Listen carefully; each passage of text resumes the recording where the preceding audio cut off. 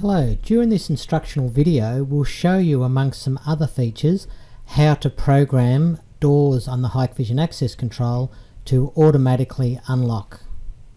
We'll also show you during this video of not only auto unlocking, for example 9 o'clock to 5 o'clock, but also showing you how to unlock only if a staff member has arrived on site first, and also if the company wishes to close the business early, how we can override the auto unlocking time with the use of a card.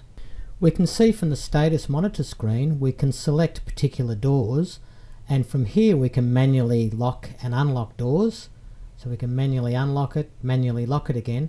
But let's have a look how we can set it to automatically unlock, for example unlock the front door at set times. To do this we do it in the Access Control module, so we click Access Control and then we go down to Advanced Functions. We select Advanced Functions and we can then see our various controllers that we have on the system.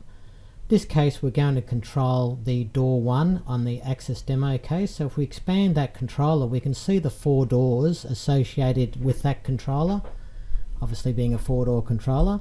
I select door 1, which is the door that we want to automatically open, which is the front door in this case. In that options we can first of all see magnetic door contact, so if you've got a reed switch on the door to monitor the door, we can program it from this part of the system. We can program it if it's a normally open or normally closed in this case.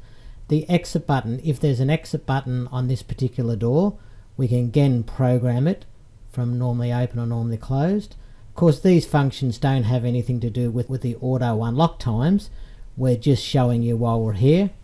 We can also program the door unlock time. This is when a card's presented, how long the door is going to stay unlocked for before it relocks. The next option down is door open time, when a card is presented by a person who's been tagged as a disabled person.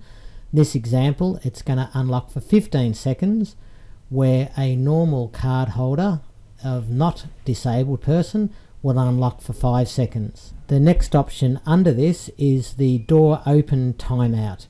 This is how long a door can be open for before it generates a door open too long event. Of course this option of monitoring a door open too long event will only occur if we've got a reed switch or door monitoring on the door.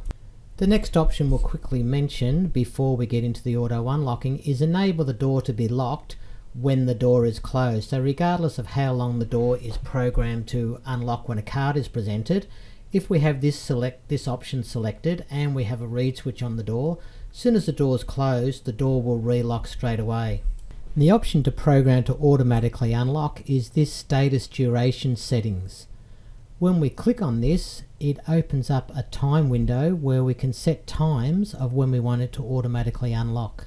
So if we want this door to automatically unlock between 9 o'clock and 5 o'clock Monday to Friday, first thing we do is we just click within the time window of around about 9 o'clock on the Monday, and then we're holding the mouse down, we just slide across to 5 o'clock. So we drag across up to 5 o'clock and then we let it go. And once we do that, that'll be approximate time. If we click on it we'll see, well, that wasn't a bad guess at 9 o'clock. We can then go and filter it more accurately to say 1700 hours. We then click on OK, which locks it in 9 o'clock to 5 o'clock. It's Monday only. We can copy it to the whole week and that'll copy it every day. But if we only want Monday to Friday, we can then click on Saturday and delete that duration. Click on Sunday and do the same, delete it. So we're only keeping the Monday to Friday. So now we've got Monday to Friday, 9 o'clock to 5 o'clock, and then we can hit the save button. Once this is saved, if the time is between that program period, example 9 o'clock to 5 o'clock Monday to Friday, the door will automatically unlock.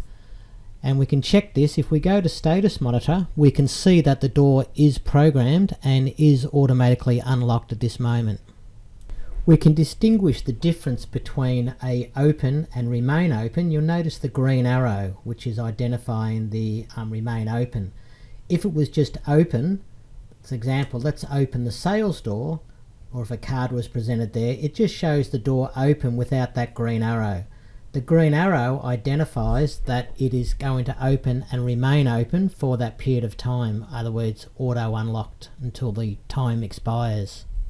At this stage it's also worth mentioning the remain closed. If you were to select on a door and click remain closed, this will then lock out or lock down that door so no one can gain access and it won't auto unlock, etc.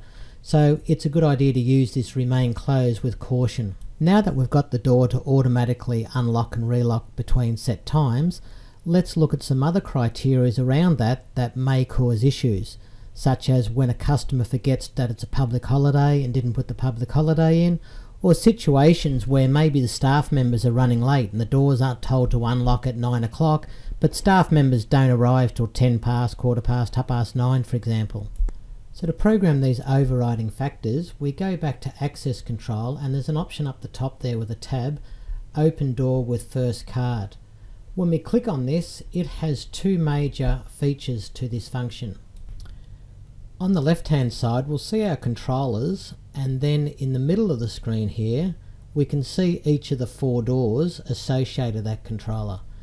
Now in our instance it was door 1 on the demo access case that we want to program, or we had programmed to automatically unlock, and within there we've got some options. At the moment it's disabled remain open with first card.